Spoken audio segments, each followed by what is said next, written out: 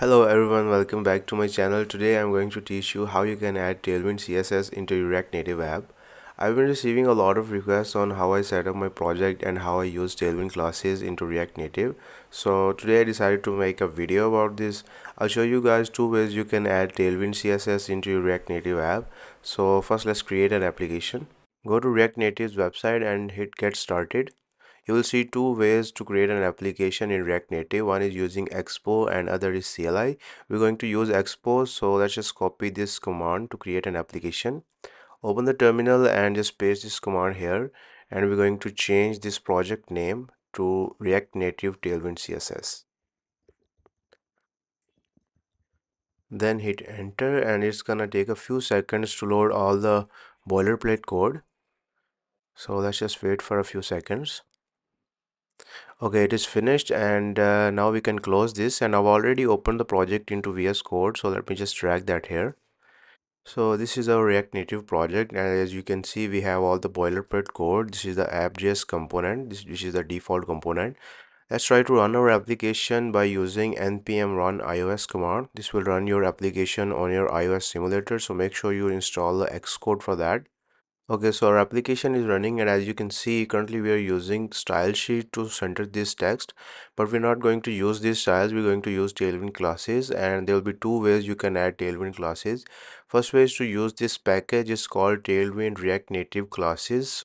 This is the easiest way to use Tailwind classes, so let's just copy this command and open the terminal into your VS Code and copy that here.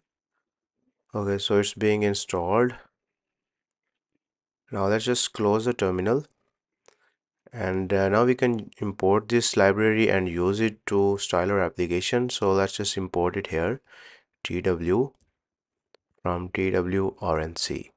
Now we can remove these styles and start using our Tailwind classes, and the way we can do that is use a style object, and then we pass the tw object with backticks, and inside these backticks we can use all the Tailwind classes that we want. So let's use flex1.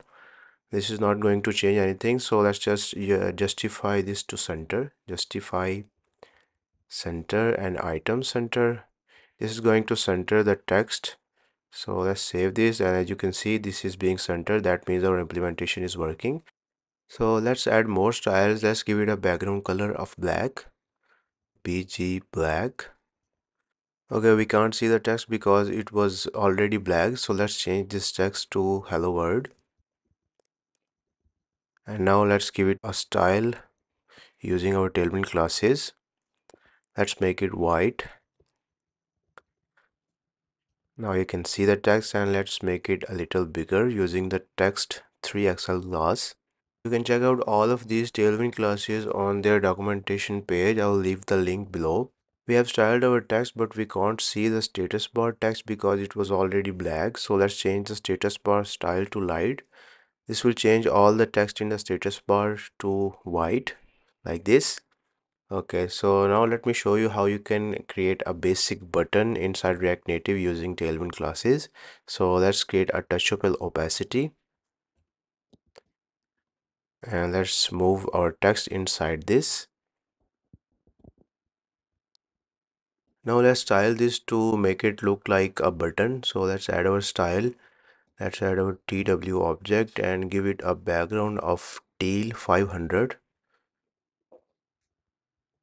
Okay, the background color just changed. Now let's add a padding of 3. And let's make it round using the rounded LG class. Okay, now it's looking like a button and it is pressable. So this is the way you can add Tailwind classes into your React Native app. Now we don't need these style sheets, so let's just remove them. So this was the easiest way you can add Tailwind CSS into your React Native app, but this is not the way I use for my React Native apps. So the second way is to use another library which is called NativeWind.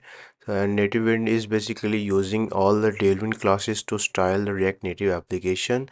So let me show you how you can use NativeWind to style your app. First of all, let's go to the Expo tab and see how we can set up this into our app. First of all, we're gonna install NativeWind. So let's just copy this.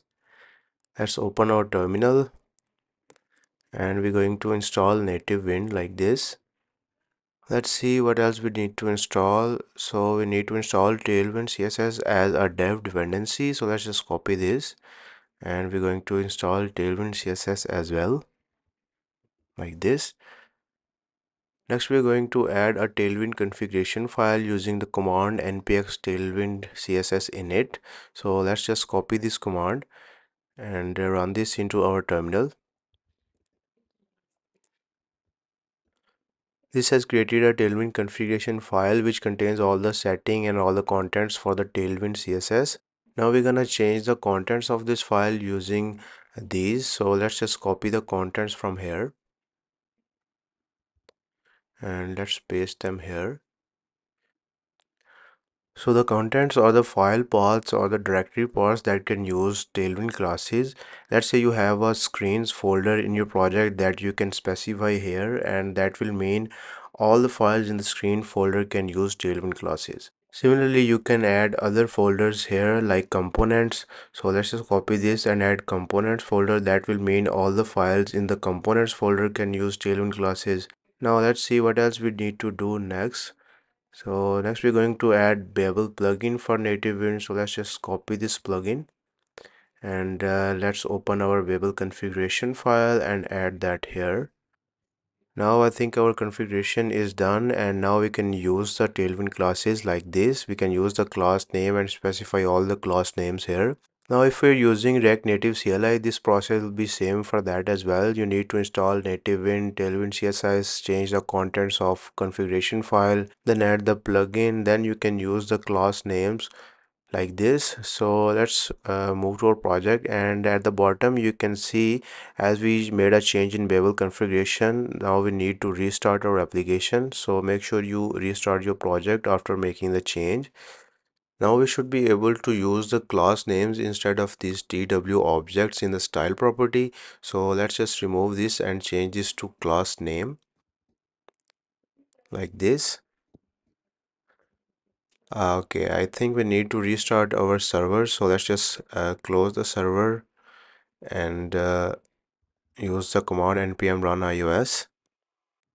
Okay, now we are using the class name instead of the style property. So let's just change all of the style properties to class names. Let's change this to class name and add the double quotes. When I save this, you won't see any change because we're already using the same Tailwind classes.